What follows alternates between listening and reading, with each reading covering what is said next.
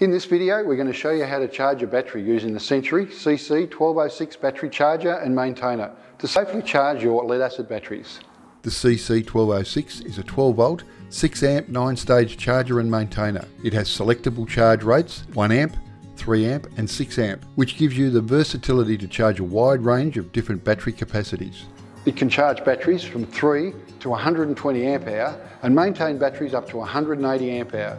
These settings should be used for the following battery types. SMF calcium batteries use the calcium SMF. Maintainable flooded batteries use AGM flooded EFB. AGM and EFB batteries use AGM flooded EFB.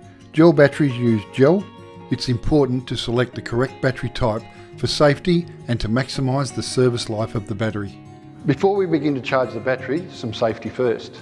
Wear the appropriate personal protection gear, including glasses, gloves, and ensure you don't wear any jewellery that's likely to short against terminals. If you're charging the battery in the vehicle, ensure the vehicle is parked in a well-ventilated area with the park brake applied and the ignition should be switched off.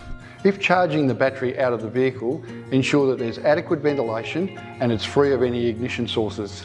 If you're unsure of what charge rate to use, refer to the battery types and capacity section in the owner's manual. Always refer to the manufacturer's recommendations. In the absence of this, you can charge a flooded lead-acid battery to 10% of its amp hour capacity and AGM and gel types to 20% of their amp hour capacity.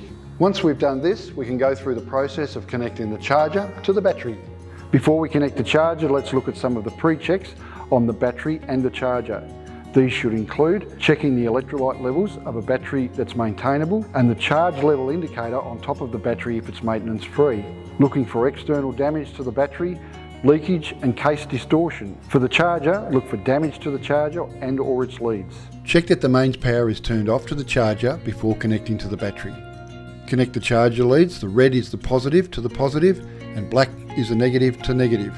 With the clamps connected, we can turn on the charger.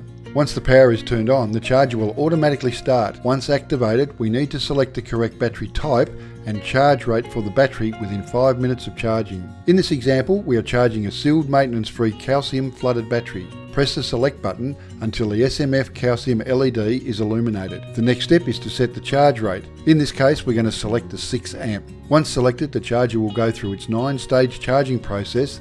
Then once complete, we'll switch to maintenance mode and will illuminate the full LED indicator.